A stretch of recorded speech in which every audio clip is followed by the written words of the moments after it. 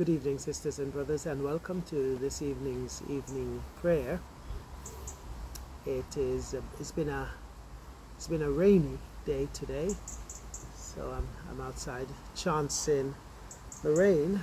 I'm between showers, so hopefully it will hold for at least half an hour for us to get through the prayers outside this evening.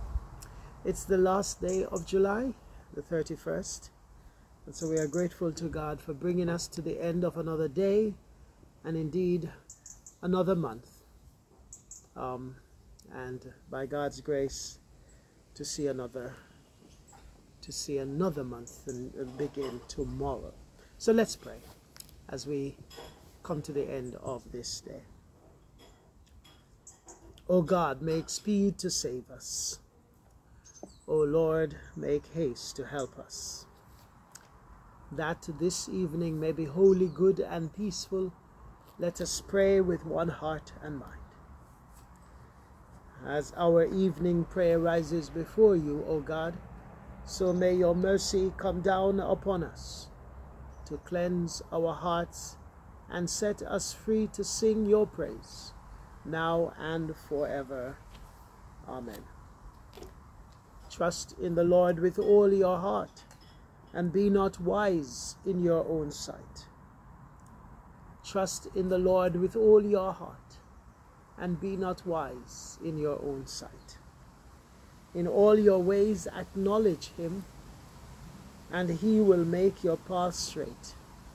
Trust in the Lord with all your heart. Glory to the Father, and to the Son, and to the Holy Spirit, as it was in the beginning, is now, and shall be forever.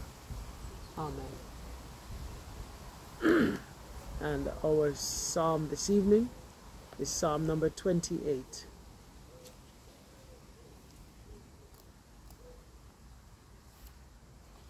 Psalm 28. The Lord is my strength and my shield. To you I call, O Lord, my rock. Be not deaf to my cry, lest, if you do not hear me, I become like those who go down to the pit. Hear the voice of my prayer when I cry out to you, when I lift up my hands to your Holy of Holies. Do not snatch me away with the wicked, with the evildoers who speak peaceably with their neighbors, while malice is in their hearts.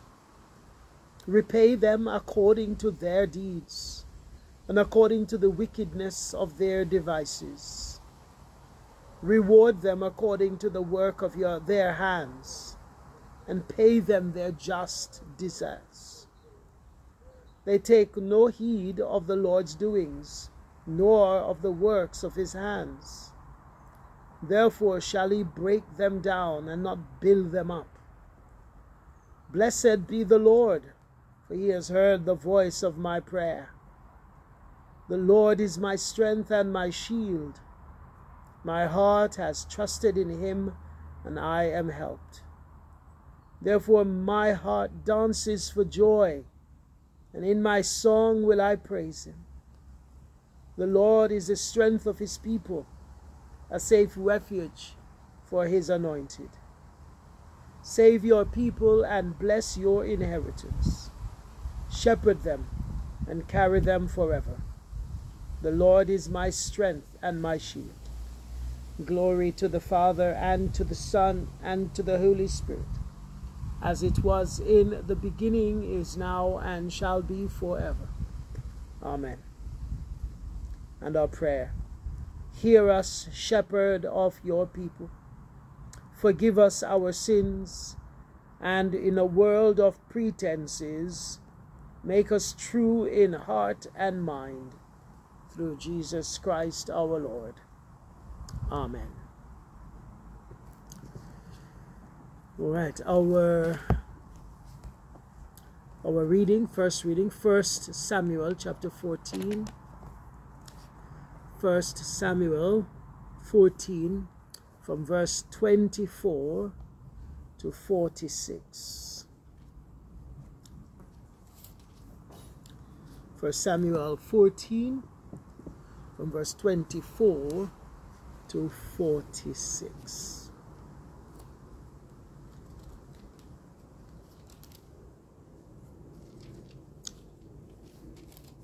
Now the men of Israel were pressed to exhaustion that day, because Saul had placed them under an oath, saying, "Let a curse fall on anyone who eats before evening, before I have full revenge on my enemies." So no one ate anything all day, even though they had all found honeycomb on the ground in the forest. They didn't dare touch the honey, because they all feared the oath they had taken. But Jonathan had not heard his father's command, and he dipped the end of his stick into a piece of honeycomb and ate the honey. After he had eaten it, he felt refreshed. But one of the men saw him and said, "Your father made the army take a strict oath that anyone who eats food today will be cursed. That is why everyone is weary and faint." "My father has made trouble for us all," Jonathan exclaimed. "A command like that only hurts us. See how refreshed I am now that I have eaten this little bit of honey. If the men had been all allowed to eat freely from the food they found among our enemies, think how many more Philistines we could have killed." They chased and killed the Philistines all day from Michmash to Aijalon, growing more and more weary. That evening they rushed for the battle plunder and butchered the sheep, goats, cattle, and calves, but they ate them without draining the blood. Someone reported to Saul, "Look, the men are sinning against the Lord by eating meat that still has blood in it." "That is very wrong," Saul said. "Find a large stone and roll it over here.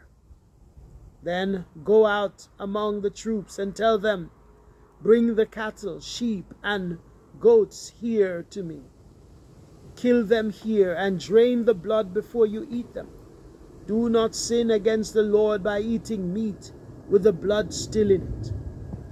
So that night all the troops brought their animals and slaughtered them there.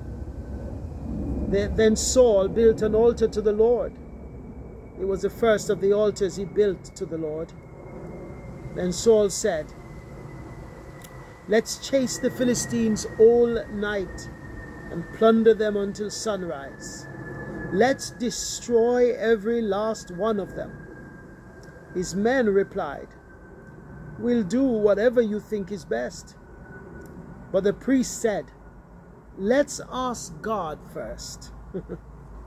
So Saul asked God, "Should we go after the Philistines? Will you help us defeat them?" But God made no reply that day. Then Saul said to the leaders, "Something's wrong. I want all my army commanders to come here. We must find out what sin was committed today.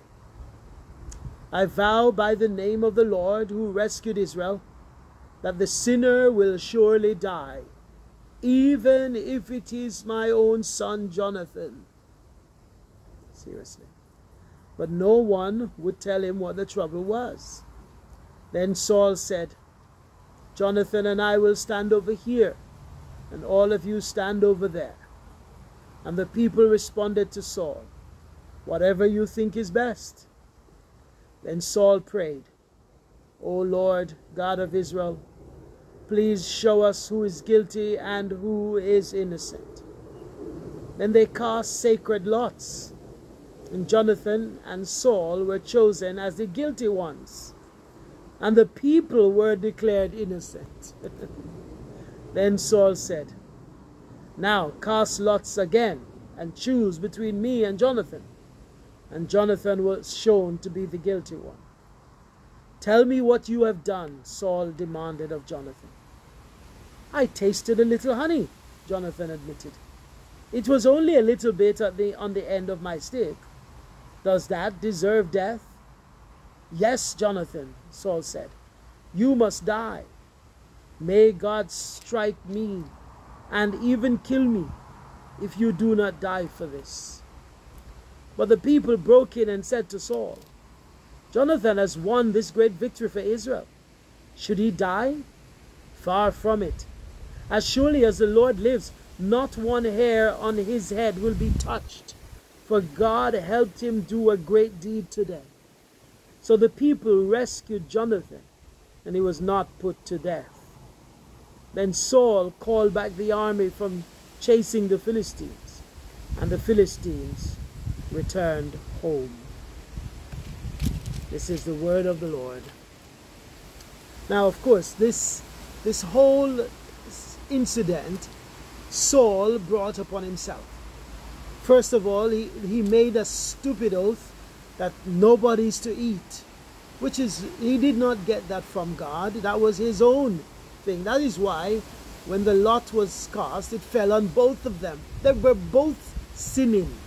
It wasn't that Jonathan sinned and Saul didn't. Saul sinned by making a rash oath, and Jonathan sinned by not realizing what he was doing. The sin of omission, not realizing that he was breaking the oath that his father made.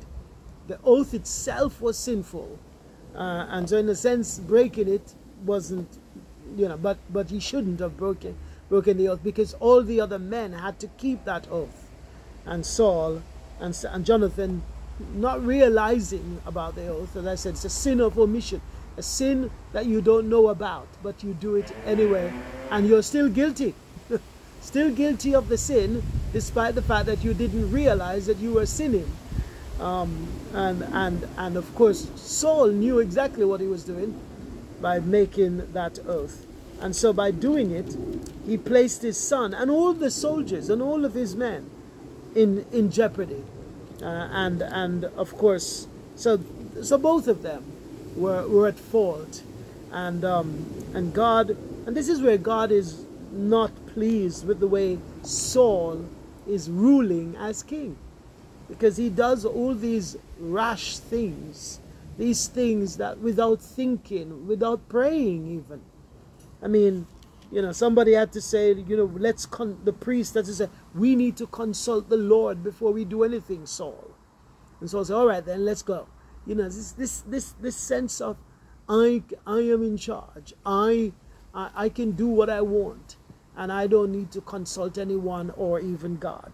That's Saul's attitude, and that's going to be his downfall, his arrogance, and his lack of, frankly, his lack of humility and trust in God, and his trust in himself. And because he's the first king of Israel, I think there's a lot of pride in Saul. It probably goes to his head now. I mean, when he was younger, it was a bit different, but now as he gets older, this pride is becoming his downfall. And so now even his son is put in jeopardy, his life, because of Saul's stupidity. Many times we do things like this, sisters and brothers. We make stupid decisions, stupid promises, and we have to live with the consequences of those promises or decisions that we make, those choices that we make, without consulting the Lord, without actually going to God and say, Lord, guide my decision. What is best in this situation? Because we allow pride and self-centeredness and self-assurance to control us, like Saul, it's our downfall. All right, let's move on. Our New Testament reading, Luke 23, from verse 13. Luke 23, verse 13 to 25. Luke 23, from verse 13 to 25. Then Pilate called together the leading priests and other religious leaders along with the people. And he announced his verdict.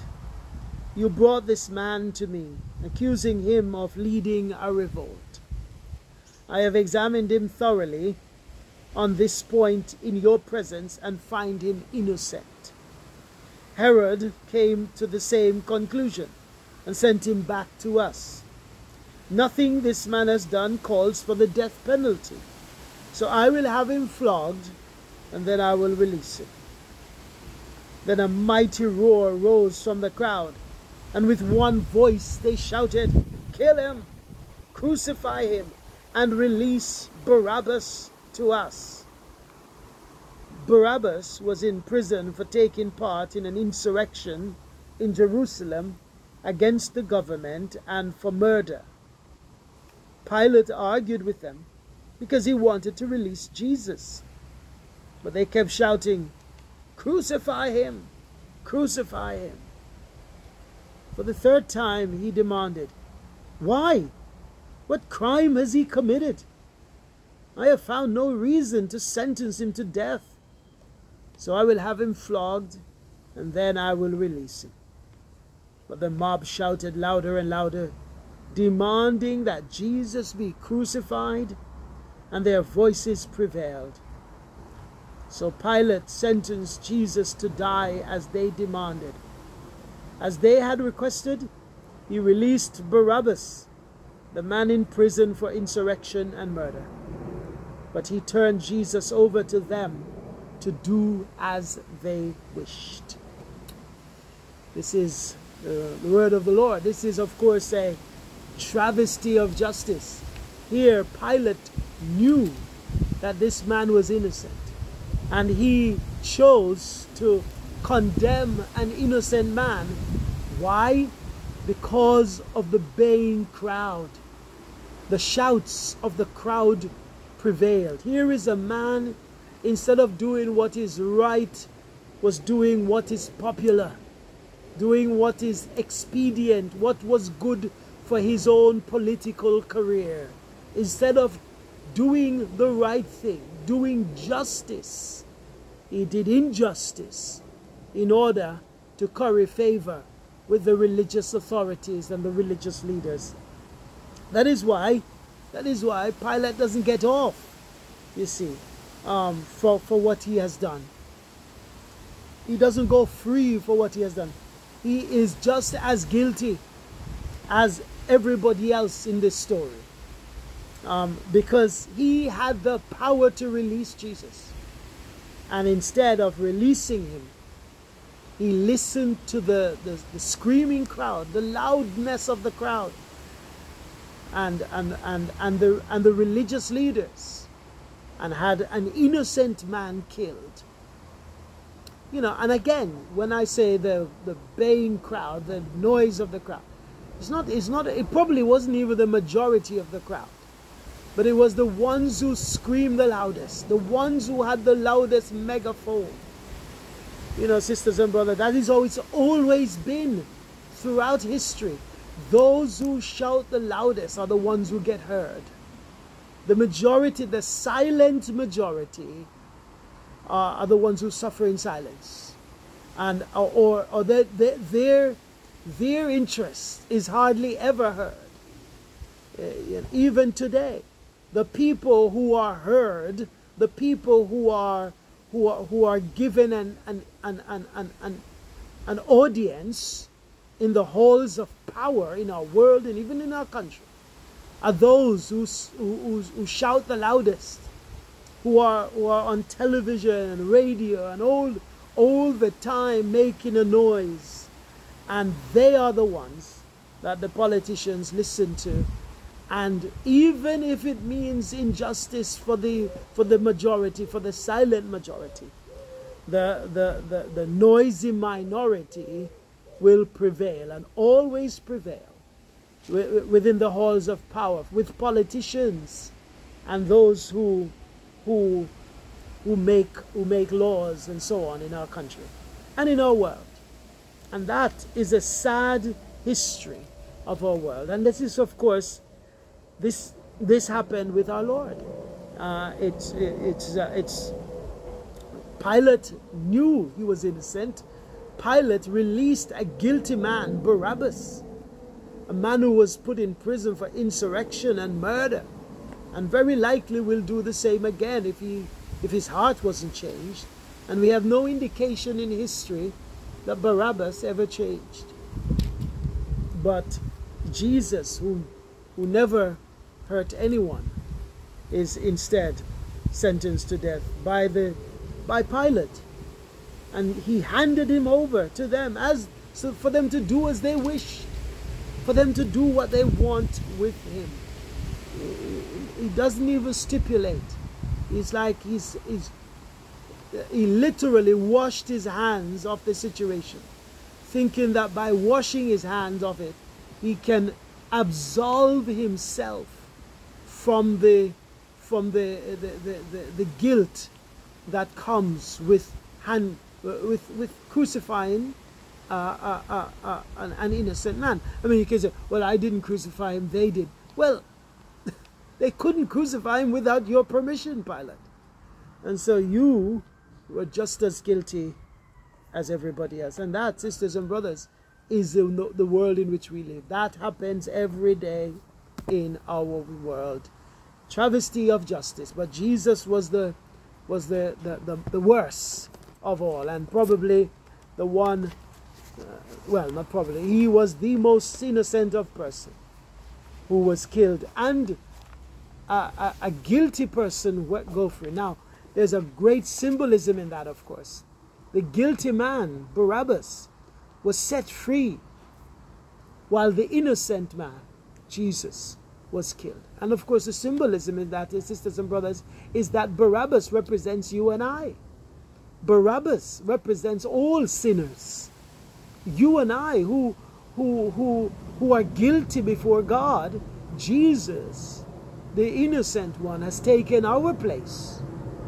Just as he took Barabbas' place, that one act was symbolic of all the guilty people in the world, that is everybody else, for whom Jesus died. And that's you and me. We are the Barabbases who got off freely, despite the fact that we are guilty and we deserve to be on that cross. But instead, Jesus took our place as he did Barabbas' place. That cross was meant for Barabbas. Instead, Jesus hung on that cross. That cross was meant for you and I, and Jesus took it for us. That is the gospel. That's the good news, sisters and brothers. That what we deserved, he took upon himself and set us free. And that should have changed Barabbas. But we don't have any indication that it ever did. Let's pray. Drops on my head. Let's pray. Kindle in our hearts, O God, the flame of love which never ceases, that it may burn in us, giving light to others. May we shine forever in your temple, set on fire with your eternal light, even your Son, Jesus Christ, our Savior and Redeemer. Amen. Gracious God and Father, we bring to you the needs of this world, the life of your church, and the concerns of our hearts. Almighty Father, you promised through your Son, our Savior, Jesus Christ, to hear us when we pray in faith.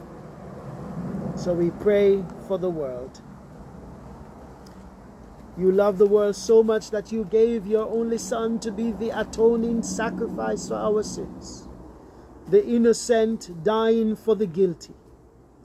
Have mercy upon this sinful world, O God. Mend the brokenness in this world. Let your kingdom of love, peace, and righteousness come on this earth even as it is in heaven. We pray for the poor, the destitute, refugees fleeing conflict and poverty in their homeland. Remember in your mercy those who risk their lives to cross open seas to find greener pastures in foreign lands.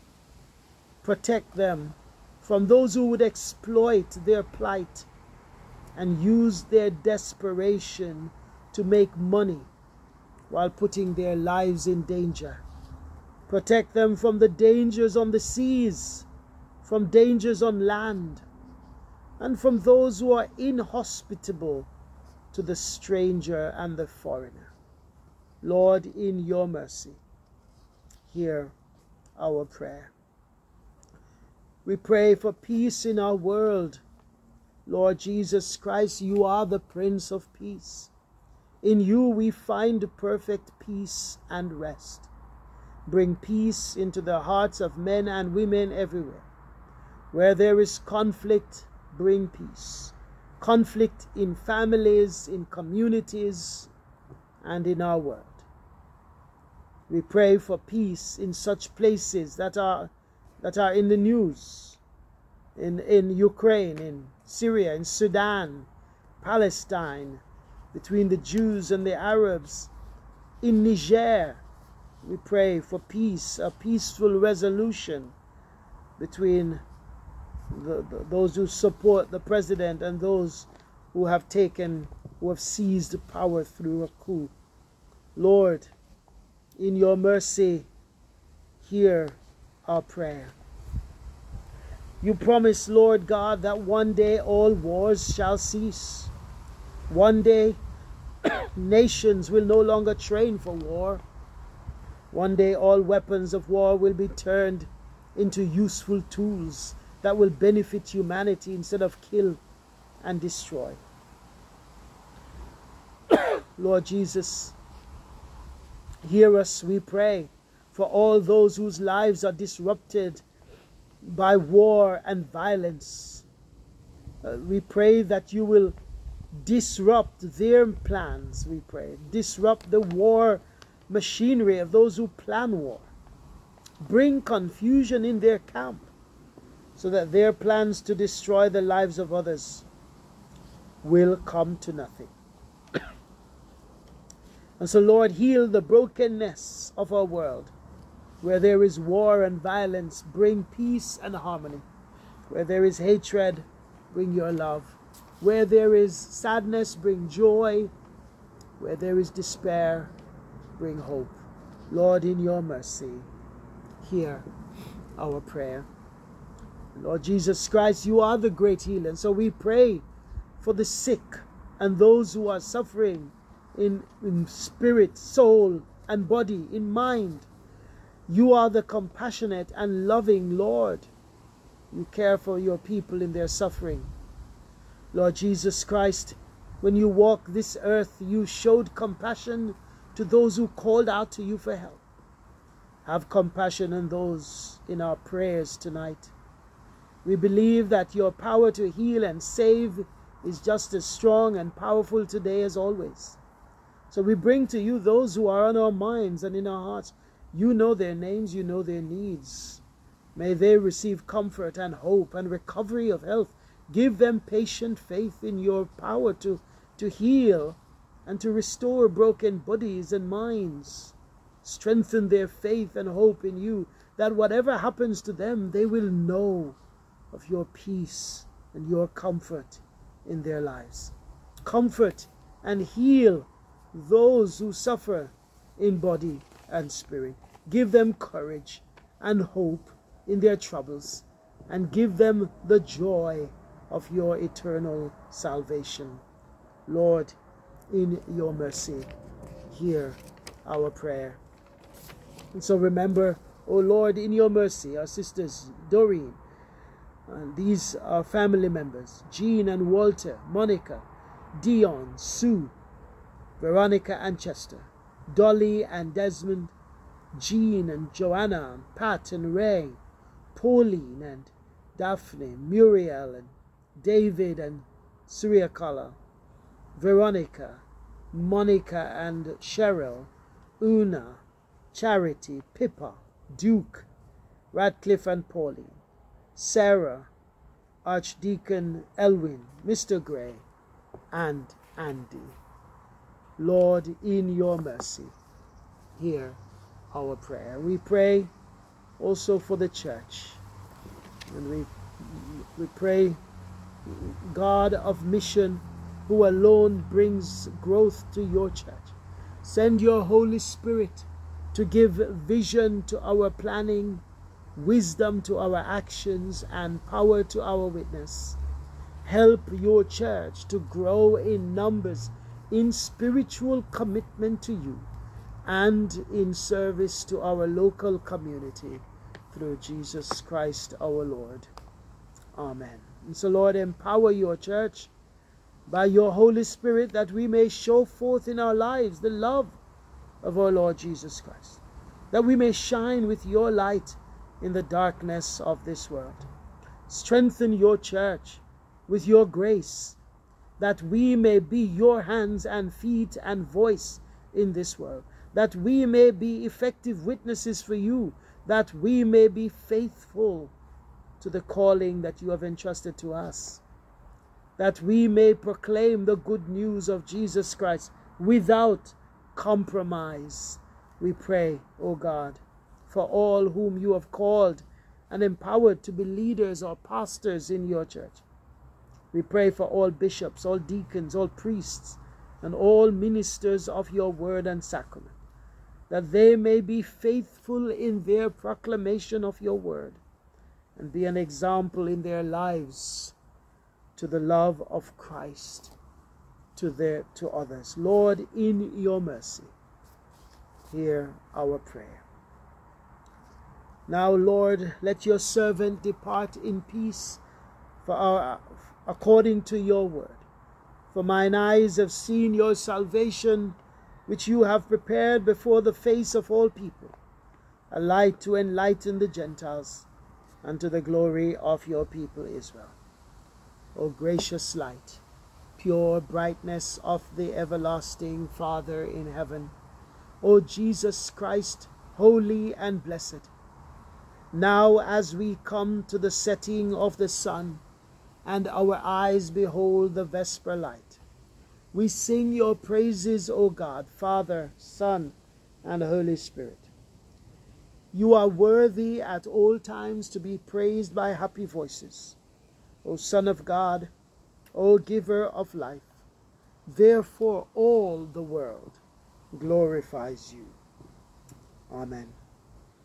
And so, all Holy Trinity, powerful in essence, kingdom undivided, source of all good, be gracious to us, even though we are sinners, undeserving sinners.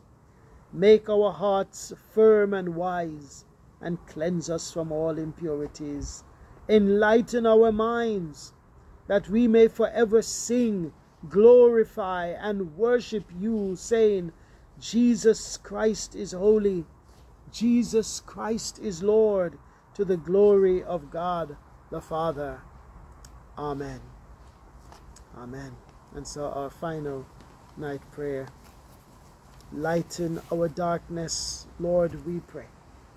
And in your great mercy, defend us from all perils and dangers of this night, for the love of your only Son, our Savior, Jesus Christ. Amen. Our Father in heaven, hallowed be your name. Your kingdom come, your will be done on earth as in heaven. Give us today our daily bread. Forgive us our sins, as we forgive those who sin against us. Lead us not into temptation, but deliver us from evil. For the kingdom, the power, and the glory are yours, now and forever. Amen.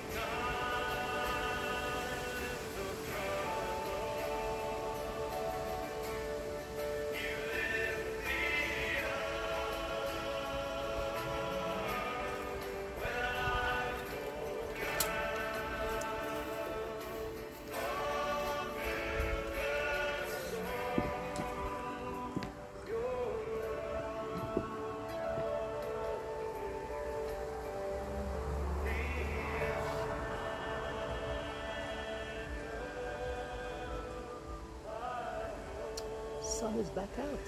Wow, amazing.